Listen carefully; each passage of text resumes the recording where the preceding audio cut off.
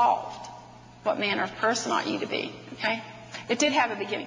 In the NIV and the NASB, and also in the New King James, there is no beginning and there is no end. It's simply the age, the age, the age, the age, the age, the end of the age. Okay, so we have the New Age notion of cyclical time, a series of ages. In the year 2000, then we go into the Aquarian age, and we simply change the page on our calendar. Not only do they teach the New Age, but they actually have the word New Age in them. In the Good News Bible, they actually use the word New Age, and they capitalize New Age, okay? All through the Contemporary English Version, the New Century, in Matthew 19 at least, they've got the word New Age or New World, or in Hebrews 9:10, they've got the New Order. NIV, Good News Amplified, New Order, all the way through there.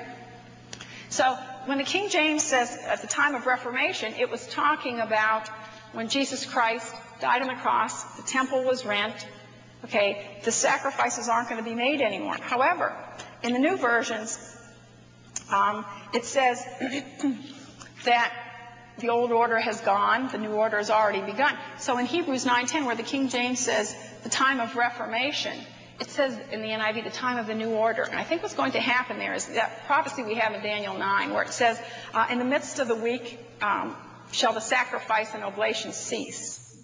And then in Thessalonians it says he sitteth in the temple of God, showing himself that he is God. I think the sacrifice will cease and he will sit in the temple of God. And then looking at NIV, and it says until the time of the new order. And so it's not when Jesus died on the cross, it's when the new order comes in. Okay. Now, people may say to you, believing in the King James Bible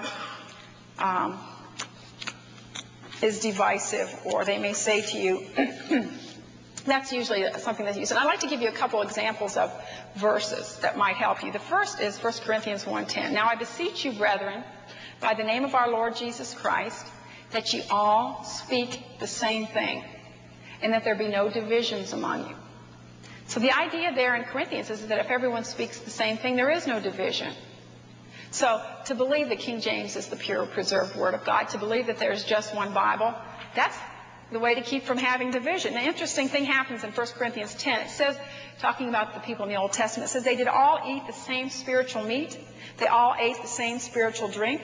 Philippians says, walk by the same rule. Let us mind the same thing. It's always same, same, same, same, same. We are partakers of that one bread. Okay? And so using a lot of different versions really isn't scriptural. In the Old Testament, it talks about the mouth of the prophets.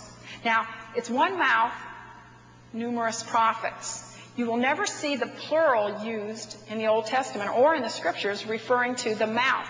It's not mouths. It's mouth of the prophets. However, when they talk about the unsaved people, they use singular and plural, the mouths of the prophets.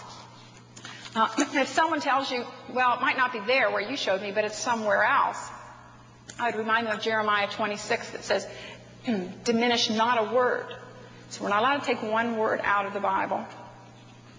And I'd remind them when Jesus fed the 5,000, after it was over, he said, gather the fragments that remain, that nothing be lost. Now, can you imagine the creator of the universe sending everyone scurrying around in the grass to get little scraps of bread? All right, he could have made the universe in another second, okay?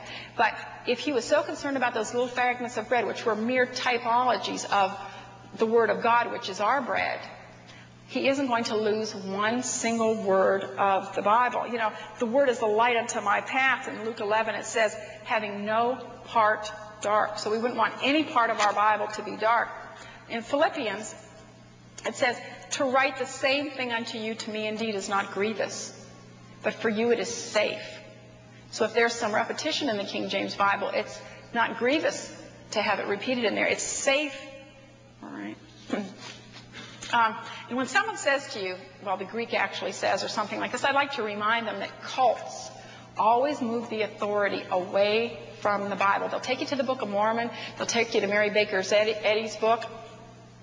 But they'll take you to another book. And this is what people will do. They will not believe that God has given us a pure, preserved English Bible. They'll take you to a Greek lexicon. And I would remind those people that the Scripture is of no private interpretation. All the lexicons disagree with one another. All right? And so that would mean that the Word of God is scattered around in all the Greek dictionaries of the whole world. Now, if you study the lives of some of the gentlemen who wrote these Greek lexicons, you will find that they were, for the most part, unsaved liberals. Okay? Now, they couldn't change the law in many cases, so they changed Black's Law Dictionary. And you will find that in those lexicons,